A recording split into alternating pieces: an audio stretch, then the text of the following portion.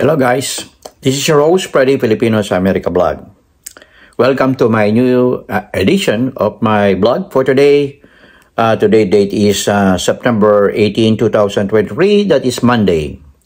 Time check is almost 5 p.m. in the afternoon here in the United States or Central Time. Now, I received a letter from one of my followers regarding the profession of physical therapists there in the Philippines, and making some inquiries, and I would like to help as fast in the way I could give some kind of information. It's regarding about middle-aged physical therapists who would like to work here in the United States for a job. Okay, a licensed physical therapist working in a hospital receiving a very small amount. Very small amount that worth to being a licensed physical therapist in the Philippines. So what are the things that they need? There is no age limit as far as physical therapists is concerned. You could apply for a job here.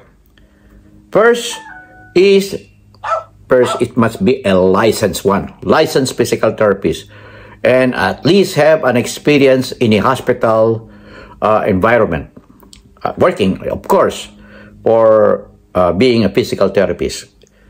And also, he or she should apply for a visa, preferably an H-1B visa.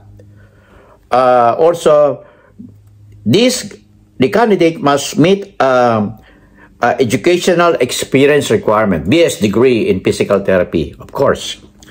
And credential need to be accredited, okay? It must be accredited from the Physical Therapy Association there in the Philippines, okay?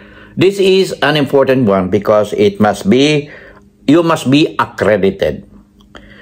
And once you are done with those accreditation, you must first review and take the examination on NPTE, the National Physical Therapy Examination. I think here in the United States, you need to take it up, okay? So, also, you must have a valid license from your home country, that is in the Philippines. You must have a license. And the other thing is, you must have completed a CAPTE, C-A-P-T-E, accredited program.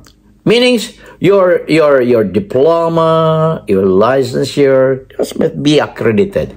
So it is accredited, okay? If you graduate from university, it must be accredited, okay?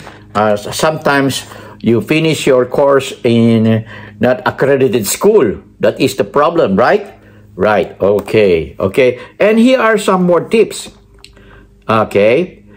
One caption is for the physical therapy is to obtain an H-1B visa, okay? For a specialty, these are a specialty occupation, okay? Okay. And to qualify for an H-1B visa, the physical therapy must have a bachelor's degree, as I said before. Okay? Okay. And guys, for the physical therapists who would like to apply here, I suggest that you start early because it really takes months to finish the job. Okay? Okay, I could say that you start reviewing now, start working, and while you start reviewing, you could apply it to the hospital you're working with.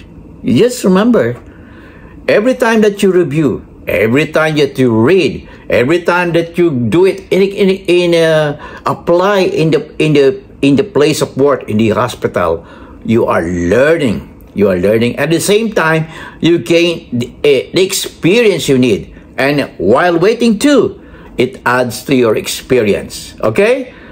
And don't forget your resume for a job offer.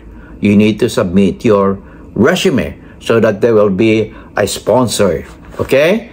Thank you. This is your host, Freddy Filipinos America Blog. Never hold your peace. Never hold your peace. In God we trust. Good luck to you, guys.